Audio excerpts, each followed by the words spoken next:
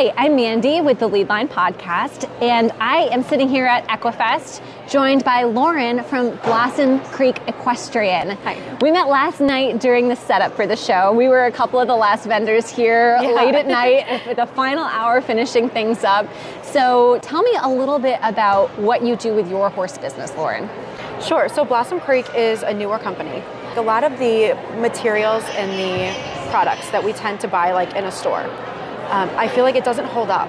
And it's not something that's fun, and it's not something that's personable, and it's not something that really enhances your connection with your horse.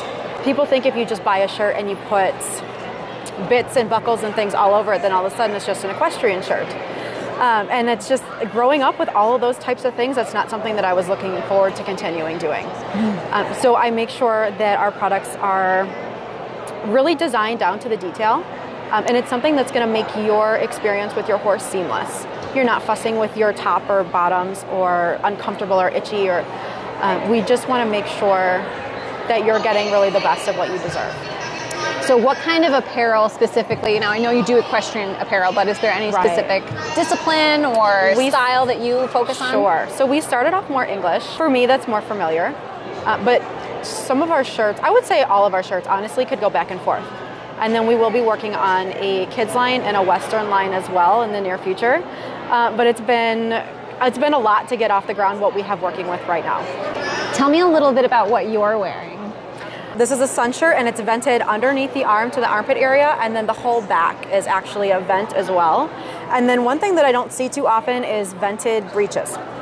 You're right. So these are not only water resistant and stain resistant. That's why I've been having my sneakers on and not my riding boots, so that you can see the vented sock and then the vented leg as well. So this is actually, it's a mesh underlay with a lace overlay. So you have 2 layers of protection. You're not just going to rip right through the lace, because that could be a concern, like trying to put them on. Is it too delicate? But this is going to be nice and tough to withstand and keep you cool. Can I touch it? Yeah, absolutely. Yeah. To keep you cool. The detail is beautiful, and I can tell just by touching it that it's not fragile lace. It is not. No, yeah, you can tell that's that's fragile lace.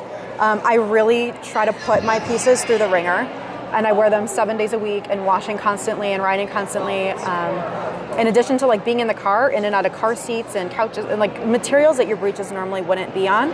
In addition to that, we have kind of gone the extra step as well. We have a silicone seat, and it's not a knee patch, but it's not a full seat, and it's a 3/4 seat.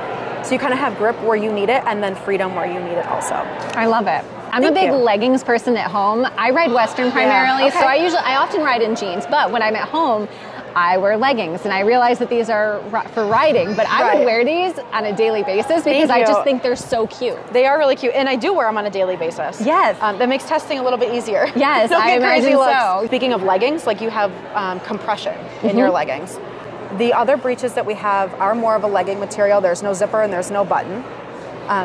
Those are going to be your real kind of stretchy, cozier pant or breech. This is a more compression. So you're going to have a tighter fit, a more true to size fit. But they hold in, and I'm not one to really exaggerate, but they feel like $1 million.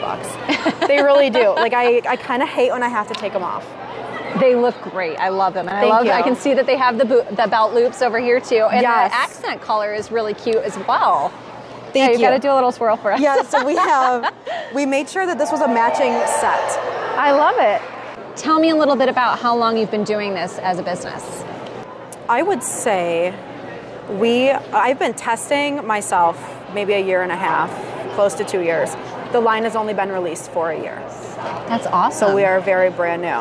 Well, you have a beautiful booth here at Thank you. Equifest. It stood right out to me when I first came in yesterday. Thank you. The setup is great, and I think giving people that experience, but also having them be able to try things on at a show is very important too. Right. So I love that you do that. Do you have any advice or maybe some key learnings that you've experienced as a business owner that you would share with other people looking to start a business from scratch? As a business owner, you really have to be dedicated, and you have to be passionate with what you're doing, because this is going to be difficult. It's not going to be kind of glitter and, I don't even know, I don't want to say like glitter and rainbows, but everybody thinks, oh, having your own business, it must be so easy, you must make so much money that, you know, you really have to be passionate because it's going to test you. But if you persevere through it, there's nothing that you can't do, nothing that you can't accomplish. I love that. It's Thank you. Great piece of advice. where can people go to find out more about what you do, Lauren? Of course. So you can find us on all the social medias, TikTok, Instagram, and Facebook. But our website is ridebce.com, and all of our information is there, and then links to those socials as well. Well, again, you look great. I think it's great that you're here wearing your product, showing it off. I think you're going to have a great show here. So thank you so much for joining me today. I appreciate that. Thank you for having me.